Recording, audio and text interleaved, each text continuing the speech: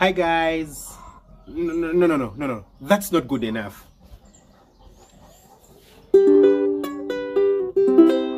Hi guys, welcome back to the channel. In today's video, we're going to be talking about how to mix chicken feed, your own chicken feed, at your home. Now this video clearly needed a special intro. Why? Because this has been the most requested topic on my YouTube channel. And rightly so, because chicken feeds can mean to be very expensive. So please get a pen and paper and let's get started.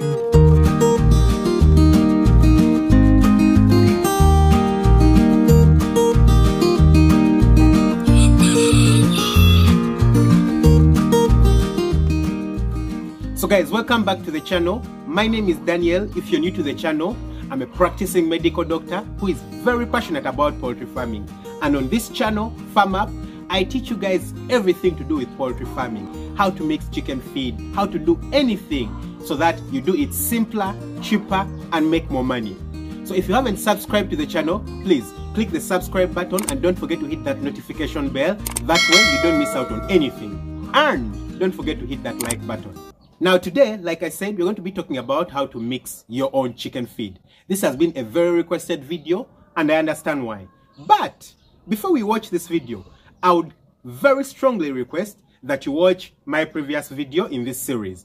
I leave the link right up here. So if you haven't watched it, just pause this video, watch that video, then you can always come back to this video. Now you'll need a notebook, yeah?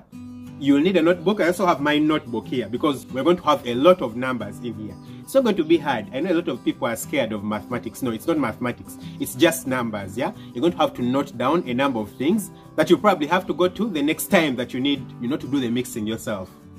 Now, like I said in my previous video, the most important thing when mixing your own chicken feed is the protein. We call it DCP, digestible crude protein. It's the most important thing. If you get it right, then you're sorted. The other things are quite easy to do, quite easy to calculate, like water, the calcium, the vitamins. Those are very easy. You'll just buy them, off the market. But the protein, very, very important. Now, different stages of chickens and different types of chickens will need different amounts of the digestible crude protein in their feeds. An example. Layer chickens will need 8%. I always use layers because that's my passion. That's what I have on the farm. But for example, broilers will need between 22 and 24%. Layers will need 18% of digestible crude protein. And even at the different stages, they will need different amounts. So I'm going to put up a list on the screen of the percentage of proteins that's present in the common feeds that we give to our chickens. So just pause and note them down because you're going to need them a lot in the future.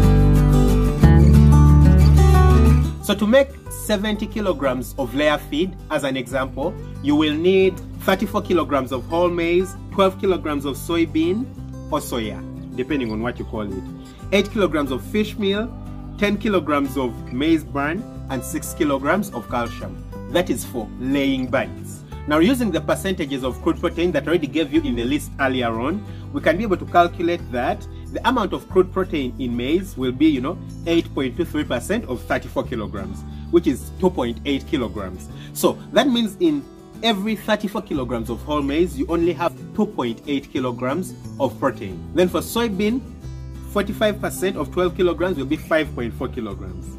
Silverfish, 55% of 8 kilograms will be 4.4 kilograms. Limestone has totally no protein, so it will be 0 kilograms. Then maize bran is 7% of 10 kilograms, so it will be 0.7 kilograms.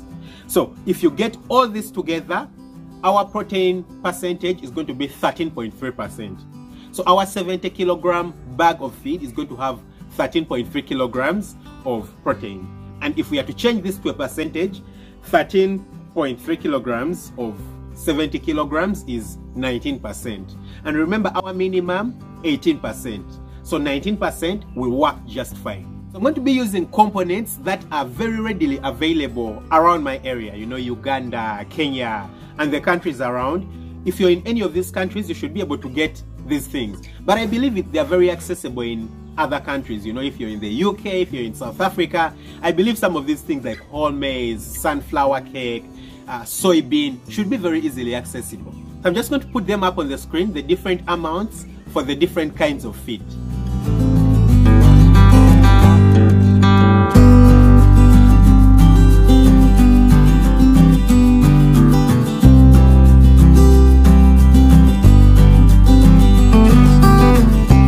Notice that all this will be for mixing a 70 kilogram bag of the feed.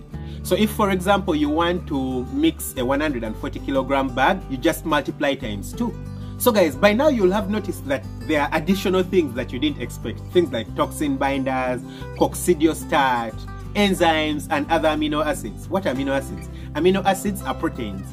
But some of these amino acids need to be added because they are very necessary and important, and some of these feeds that we give don't contain these amino acids in the right amount. So you need to supplement with them. Otherwise, you won't get the production that you need. Then things like coccidiostat drugs.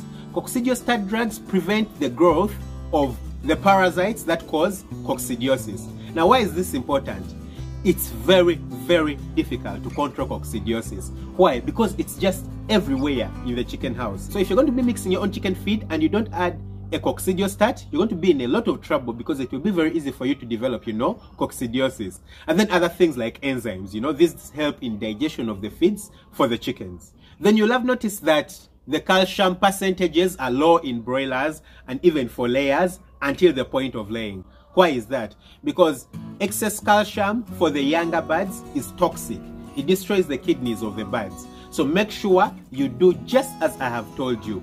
Give those low amounts. Then when the birds start laying, you can always start giving them high amounts of the calcium, because then it's important, for formation of the eggshells. Now you might be complaining, hey, in our country we don't have some of these things. We don't have sunflower. Maybe we have barley and we don't have sunflower. Or we have wheat and we don't have whole maize. What do I do? Well, I've got you sorted too. Now we're going to use something called the Pearson square. The Pearson square is used to help you calculate the amount of DCP, the protein that you will need in your feeds to make a certain percentage. Sounds complex, right? Let me simplify it for you. So right here is our Pearson square. In the center of this square, we're going to put the percentage of DCP that we want to attain. In this case, it will be 18%. Then we're going to be using soya and maize in order to form our feed. So soya has 45% protein and maize has 8.23% protein.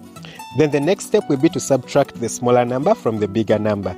So 45 minus 18 will give us 27 parts. That's 27 parts of maize.